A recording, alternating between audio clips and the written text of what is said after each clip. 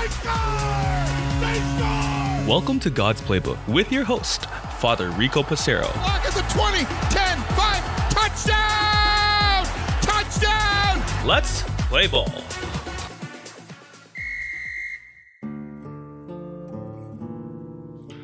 Friends, welcome back to God's Playbook. As you can tell by my voice today, this is not my attempt at being the new godfather and making you an offer you can't refuse. My voice is pretty much gone. So it changed my topic into thinking about something that I often take for granted, the gift of my voice and the ability to speak. So today's topic is going to focus on that. As you endure the sound of my voice today, I want you to really focus on the content. God blesses us with so many different things that I know I take for granted, and perhaps you do too. So we're going to start a series focusing on the gift of, and then we'll talk about the senses or different things. Today, as you can imagine, we're going to talk about the gift of speech. When I want to say something, I spend very little time thinking about it. I just open my mouth and I speak. What happens when the voice sounds like today? What happens if the voice was gone altogether? Whether it's laryngitis, speaking too much, or another problem. I can't help but think of our friend Zechariah and the scripture.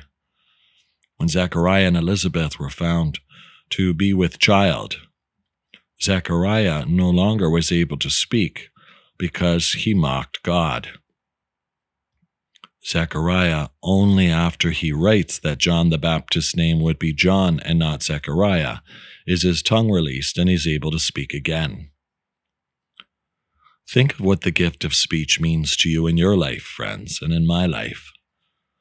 The ability to say what we need to say, to express ourselves, to share in joy, to verbalize complaint, to talk about feelings of pain, or perhaps to order food if we're out at the restaurant.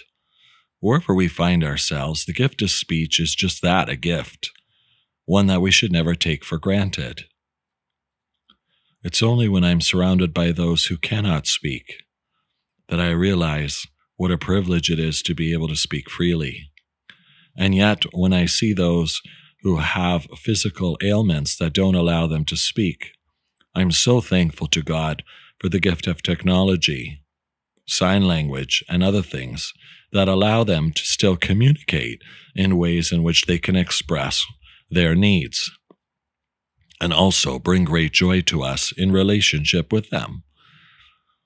So as I've basically lost my voice today, it's a reminder to me of my dependency on God, that the ability to speak, the ability to lead this podcast is in itself a gift that can be taken away at any moment, and something that I absolutely take for granted each day.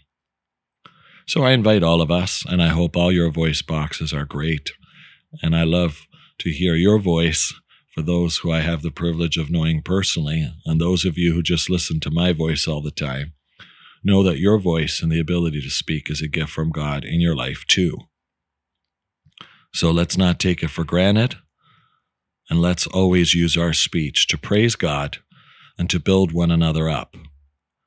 And in times when we are negative, complaining, or thinking about tearing others down, let's refrain from that kind of speech and always look to be an instrument of God's love for others. Lord, we thank you for the gift of speech today. We thank you for the ability to communicate, to be open, and of course, most importantly, to praise you. May we recognize this great gift from you and use it always to build the kingdom of God here on earth. And in the times where we're tempted to do otherwise, may we bite our tongues and not fall into those traps that the devil puts out for us. For God's Playbook, friends, I'm Father Rico. God loves you and so do I. If you like what you hear, please consider supporting us using any of our affiliate links in the description below via Buzzsprout, Ko-Fi, or GoFundMe. Thanks, and God bless.